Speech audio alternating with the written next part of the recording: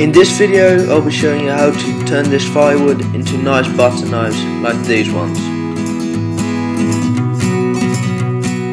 The first step is to draw a design onto the wood.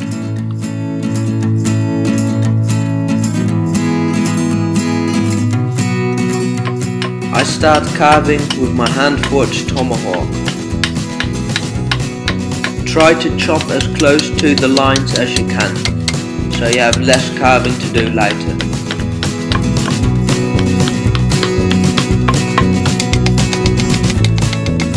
It's time to start carving with a knife now.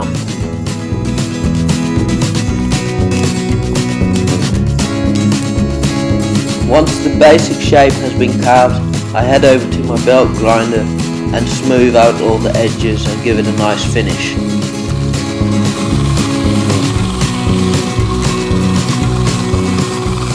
This is what it looks like after the belt grinder. Now it's time to start hand sanding. I start at 80 grit.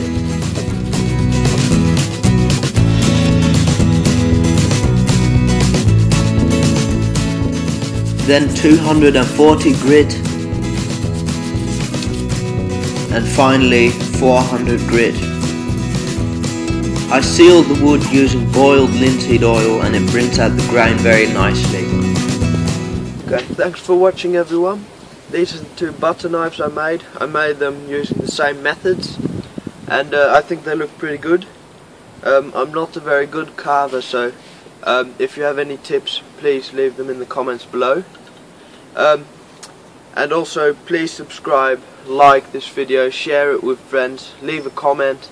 I'll be doing more woodworking soon because I've got a new table saw and I repaired my lathe, so I'll be doing more woodworking projects. But don't worry, I'll also be doing lots of knife making and blacksmithing videos as well. So please leave a comment and see you next time.